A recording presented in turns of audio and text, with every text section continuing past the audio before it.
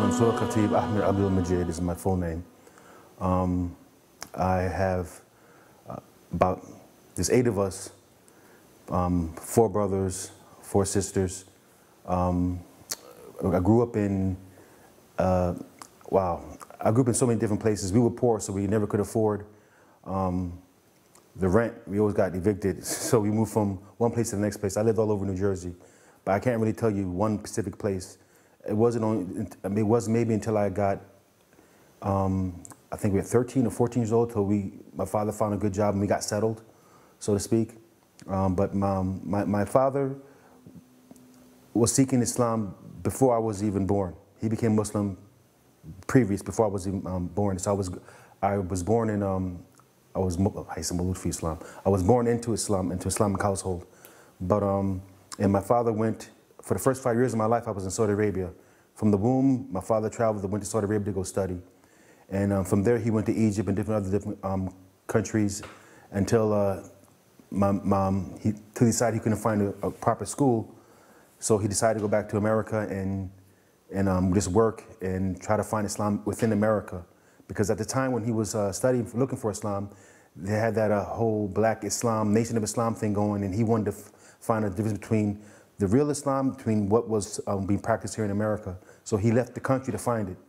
And so like maybe the first 5, 6 years of my life, I wasn't even in America, actually. I came back in America maybe around 6 or 7 years old. And as far as I can remember, I just remember us moving from place to place until for the first 6 or 7 years of my stay here in America. We could never really find it was always getting evicted. It was always living with people, always living with our family, because my father couldn't find a good job that could afford the rent. So we grew up very poor, but we were very happy. Like I said, there was 8 of us. My father, 5 of us were together, and 3 were from my father's previous marriage. But we all got along. I mean, there was never an issue with that. We lived in a happy household. I grew up my father trained us to be Muslims. I mean, we learned a lot at an early age. We didn't understand what we were saying, the words, because my mother spoke Spanish. My mother's from Panama, and my father was learning Arabic. Like I said, my father, he tried to teach us Islam at a very early age. He was stern, and he was always tired. I remember him always being tired from working all the time. But even though he was tired and grumpy, he still played with us. He was like I say, he was my hero because of that, because he was big and strong, but yet he was very kind. My mother was really the one who was with us all the time because my father was always working. I remember her she was very passionate. I believe she embraced Islam before my father did. I think she was Muslim before my father was. She was very, very protective, very passionate, very emotional, and very protective of her children. She was a good mom. I mean, she passed away about 10 years ago, but so I don't like speaking of her much because of that. But she was. I remember I was a mama's boy during my early ages, and then after a while I became. My father took me out, and I would go study with him, and then him and we had a relationship because, like I said, he was always at work. But I mean, that's pretty much what I can remember about my family, my life. I remember we were poor, but we were very happy. I was a recluse. I remember me going to high school and always feeling out of place because I was in the household. You're preaching Islam, and not just Islam, but the Salafi Wahhabi Islam. Everything is haram. Everything, you can't do anything. Pretty much everything's a sin. Everything's bid'ah. So I would go to high school, and in high school everything was so open and so free. I remember always feeling guilty and always feeling bad that I couldn't, and I remember one time actually thinking about becoming a Christian, to be honest with you. I always wanted to fit in, and I never could. I remember I remember being isolated, really, when I felt so bad and so out of place that during lunch period, I would have lunch in a library because I got really good friends with a librarian because I felt so uncomfortable being around other kids because I had nothing to talk about. We had nothing in common. I didn't listen to music. I didn't listen to music. I didn't listen to, I didn't go to no parties. I remember even like just trying to play sports, you know, because there were cheerleaders involved. I couldn't do that. So I remember feeling out of place all the time, feeling awkward. I was very, very quiet. And so my best friends were really my brothers and my father, because they were the only ones I could really identify with what I was going through. But I remember once when I was 15 years old, I went through all of the Sahih Bukhari. My father had volumes of the books, and I went through all of them on my own. No, I remember now. He gave me this book called, I forgot the name of the book, but it was about what happens when you die. And that scared the bejesus out of me. I was petrified to death. And I wanted to know, okay, how can I avoid this terrible place called hell that's coming for those of us who, because everything's a sin, and I'm committing all these sins, so what in the world can I do to prevent myself from going to this terrible place? And so I started going through all of the volumes of Bukhari, Sahih Bukhari, and Sahih Muslim, according from the Ahl Sunnah wal Jama'ah. And through reading is when I became interested in Islam. It was through reading the hadiths is when I started getting like, you know, seeing that, you know, like for every one good deed, Allah rewards you 10 times, and seeing that, okay, Allah is merciful, He's not this angry God. Because initially before then, I was doing everything out of fear. It wasn't until I started reading Bukhari and Muslim, Sahih Bukhari, Sahih Muslim, where I started to see, well, you know, the Prophet was a kind person, and, you know, Allah gives you chances. He's not as angry as the Salafis will make it seem. And so it was through reading the Sahih Bukhari and Sahih Muslim where I started to get a bit more understanding of the deen, and I really got interested in it. I mean, I remember my father would get lessons at home. He had a friend called Sheikh Ahmed. I don't remember his last. All I remember, his face was beautiful. He was Hafiz of Quran. He had like this glow on his face. He would always come to the house around 8 o'clock at night, and he would teach my father whatever lessons. But I was forbidden to go into the room. They were learning from this. I forgot the book they were learning from, but I remember he always came in. He was a mechanic or something of that nature, because I saw his uniform. But he had a great knowledge of Islam, according from the Wahhab Salafi sect, and it seemed like even though he was a mechanic, his mission in life was to spread Islam. Like he just did this to make money, but his passion was the religion. And I remember me looking at him and thinking, wow, I want to know, inshallah, when I get older, I want to be like that. Like, I don't care what I do to make money, to put a roof over my head, but I want to be like, because see me, he reminded me of the Prophet, because he was always smiling. He was very pleasant. He had a nur on his face, like a glow on his face, because he was always reciting Quran. And I remember thinking, man, when I get older, I want to be like him. I don't care what I have to do to make money. I'm not big on making money. I'm not money hungry, but I want my mission to be the mission of spreading Islam. So I remember that was that's when I started feeling more comfortable and started to really enjoy the religion, not do it out of love and out of a general concern and interest for it, and for the spread of it, and for the growth of it, and for teaching others. So, you know, in order to teach others, you have to first teach yourself. So around 15 years old is when I started becoming more aggressive in my quest for knowledge of Islam. Between 15 and 24 years old, I started studying with his brother. My father found us, I don't know how he finds all these people, but he found his other brothers willing to teach us for free. His name is Sheikh Abdul Razak Hijab. That was his name. I recalled earlier today. I remember whatever we was learning we would go to this mosque that would teach us, as well as we would go make salat there. And I remember whatever they taught us there, Sheikh Abdul Razak Hijab, he would make it seem like whatever we was learning there wasn't the whole truth. It was like 50% the truth, but not like maybe they got the facts right, but the reason behind it didn't apply to today's world. So we don't really have to follow it like mia for mia or you know, point for point. So I remember that's when I started thinking, well, I got to get out of here, because I don't know what's real, what's not. Is it what I thought it was what Sheikh Abdul Razak Hijab was saying, because it was more logical, you know, like the whole thing about the wearing anything below the ankles is in the hellfire.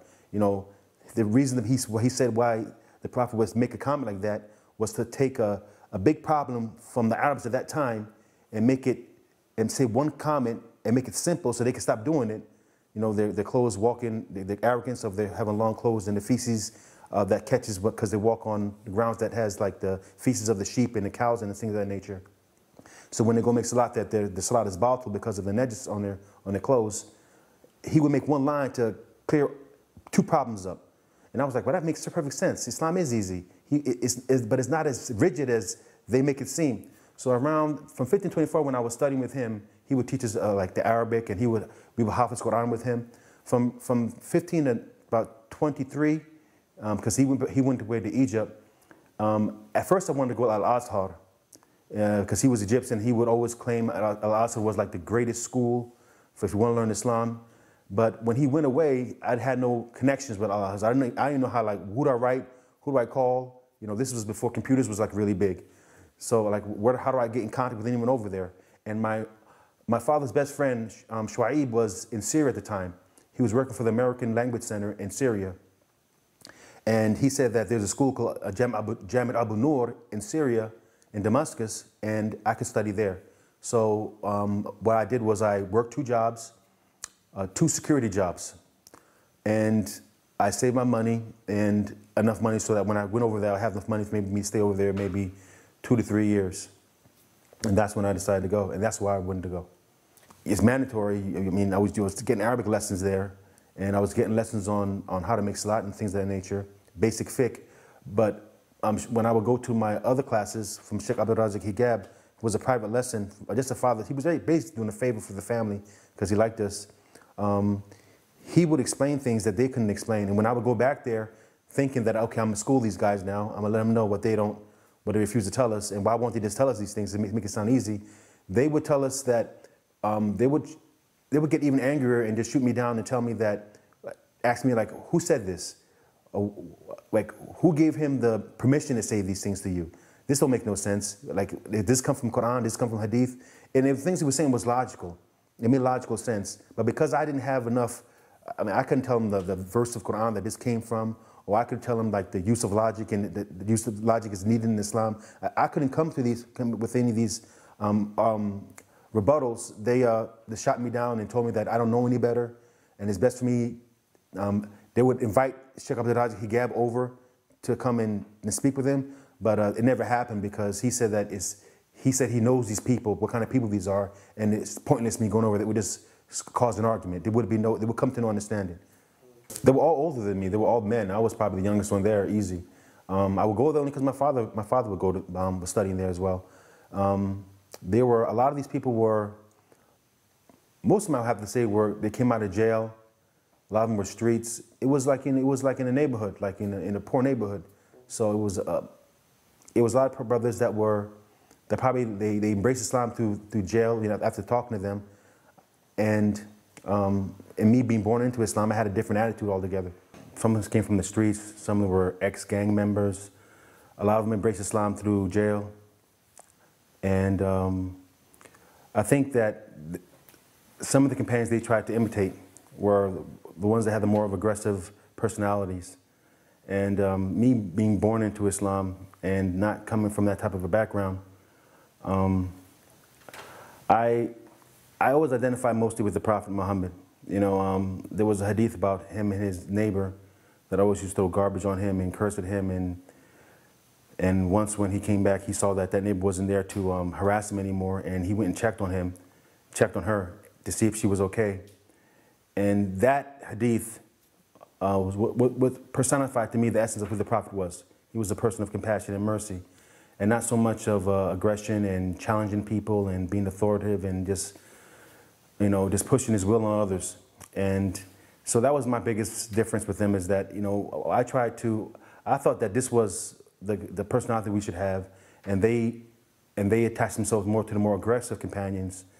And this was my issue with them. This is why we can never see eye to eye, why I always felt uncomfortable with that that method of thinking and that philosophy, and that whole, you know, everything is haram and everything is, you know, it made Islam seem so difficult and so hard, especially living in the Western world, where you live with other people who don't necessarily believe as you believe, and probably do a lot worse than what happened during the time of the Prophet, you know, and they think less of you. So instead of being aggressive and being very bold towards others, I've always wanted to be more compassionate and calm. So that was my biggest issue regarding some of my other classmates. I was driven mostly by the differences between, all right, you have two people from the same school of thought, Ahl Sunnah wal Jama'ah, telling me two different things. That was part of it. Another part of it was I just wanted to be in the Muslim world. You understand that at that time I was just surrounded by American-born Muslims. I never really experienced many, foreign Muslims or Arab Muslims or African Muslims, anyone other than like the black Muslims, I really didn't have any experience with. So I just wanted to go and I wanted to see the world. I wanted to study. I wanted to, just experience what life was outside of America. Because I thought America was so difficult to live in America. I thought maybe it might be easier to live and be a Muslim, be a practicing Muslim outside of America, where you could hear the adhan being called 5 times a day, where you don't have to search, for a mosque because there's like 3 around the vicinity. So, whichever one is closest is one you can go to, where women wear hijab, where everyone practices Islamic adab. And it was a big shock when I landed, man, my eyes was open. I thought, I was under the impression that, there were angels over there, really, just to be honest with you. And when I got over there, it was I was in for a rude awakening. But the knowledge was there, and that was probably most important. That what I found out and the information that I got when I arrived in Syria was probably the most important thing for me. I'm in school, I'm in Jama Damask, but I have I arrived there during the summertime when they have a break. So school hasn't started yet. I don't know, I know maybe the Arabic alphabet and how to say Assalamu alaikum, but other than that, I can't carry on the conversation. We lived in Sayyidah Zainab with 2 other Sudani brothers. We shared the rent.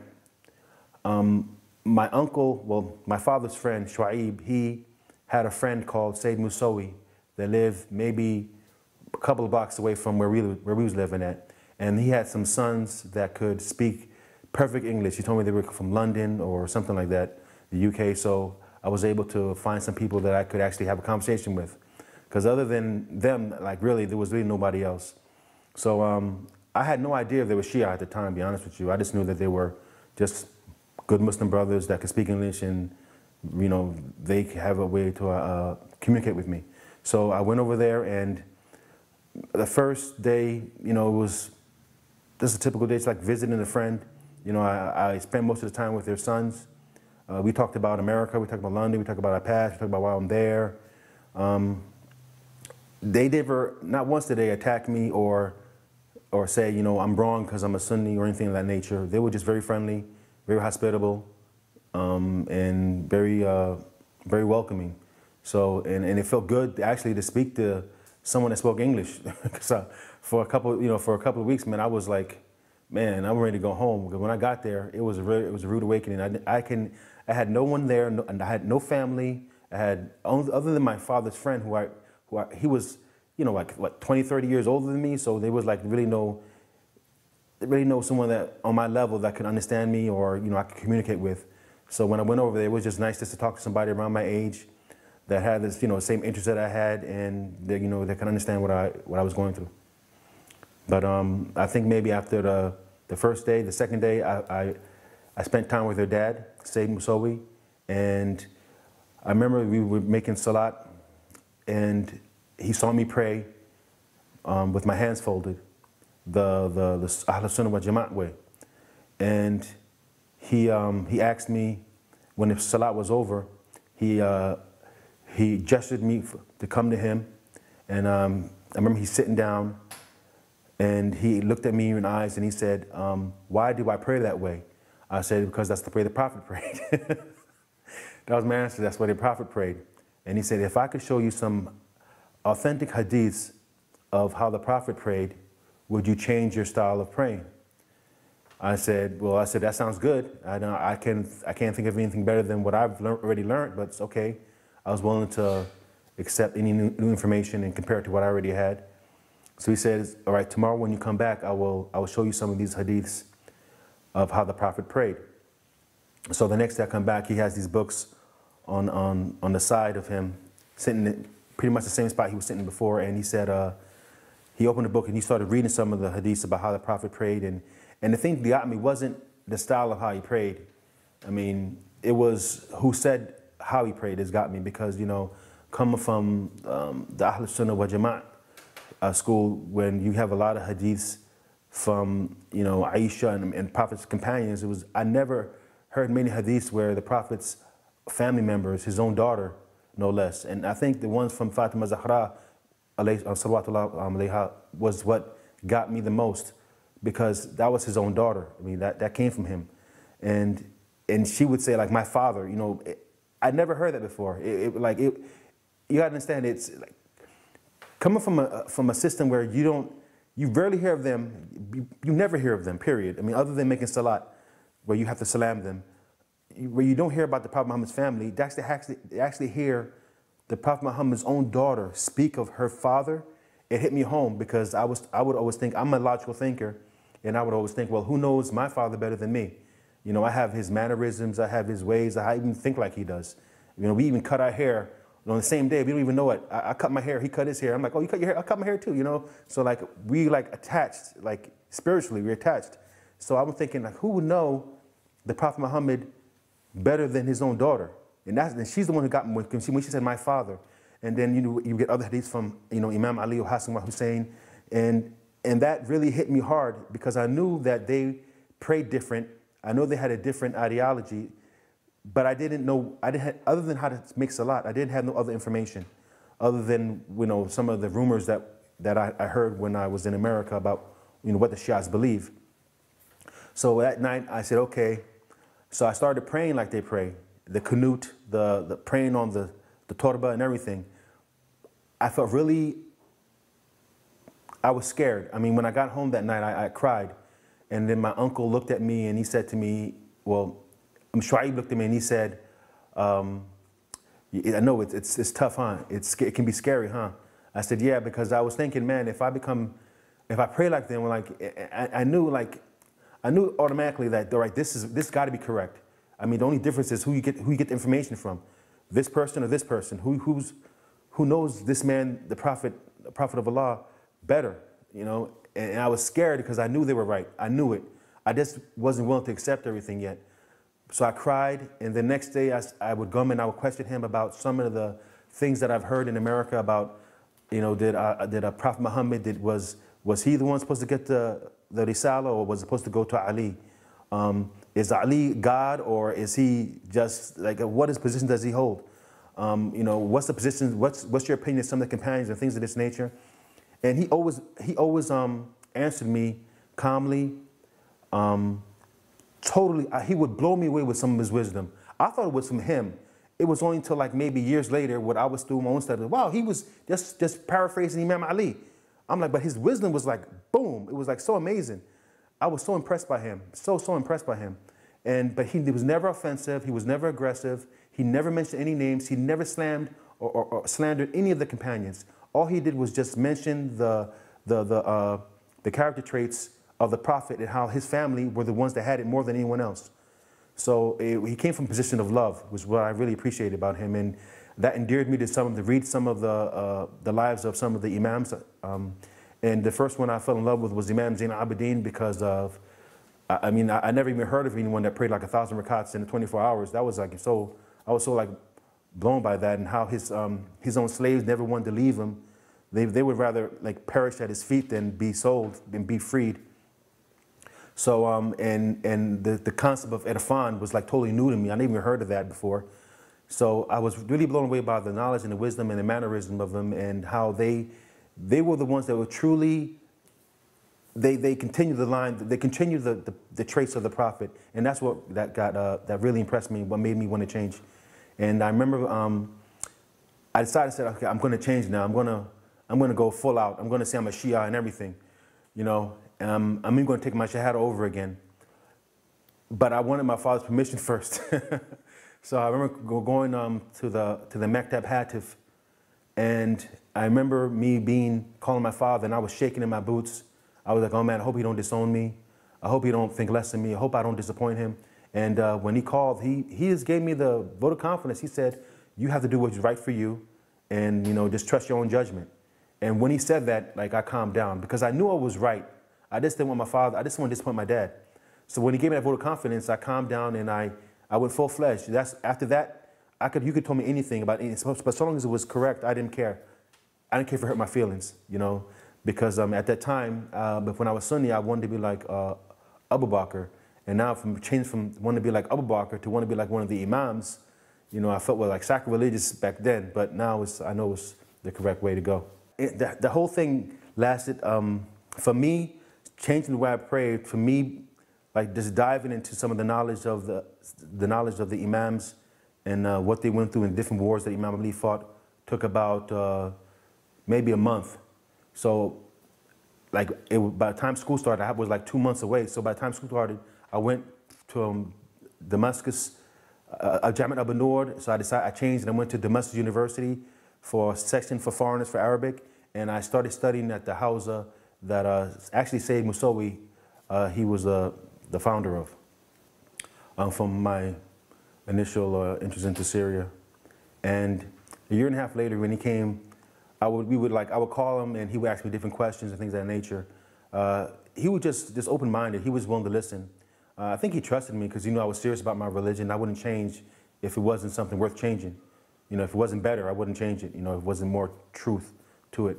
So when he came over, he was very, he came to my house and I remember we were sitting in Tadalmun and he saw me make salat.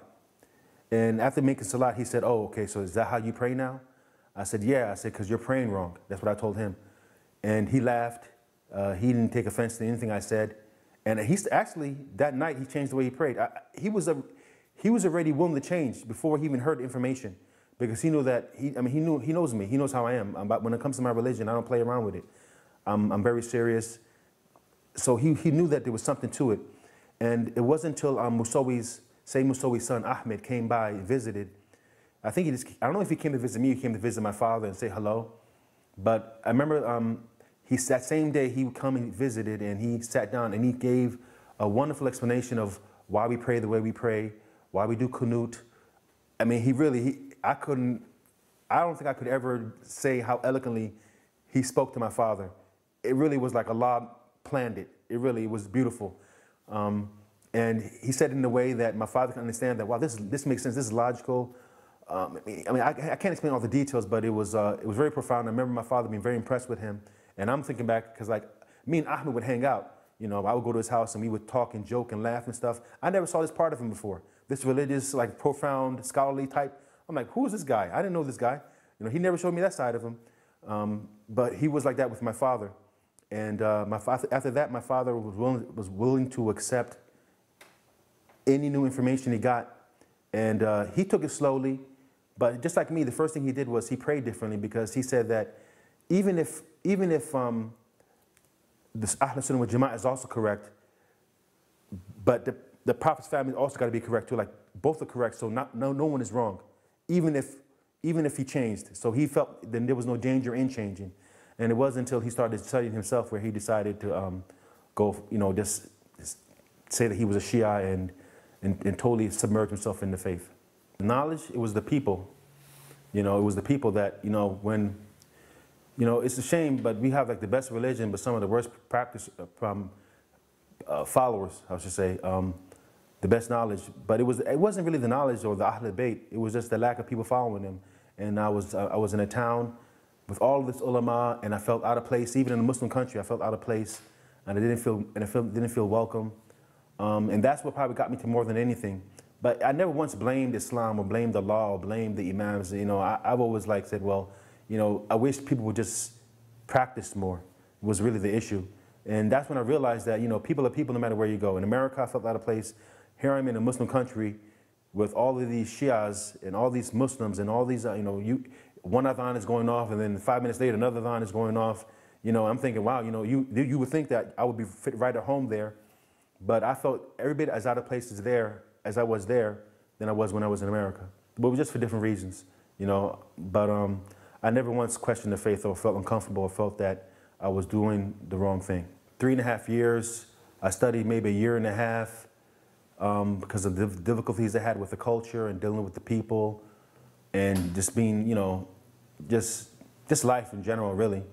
And also I was dealing with the money issues, ran out of money. I mean, I could tell you stories about like how it truly was a blessing, sometimes how we even made it some months.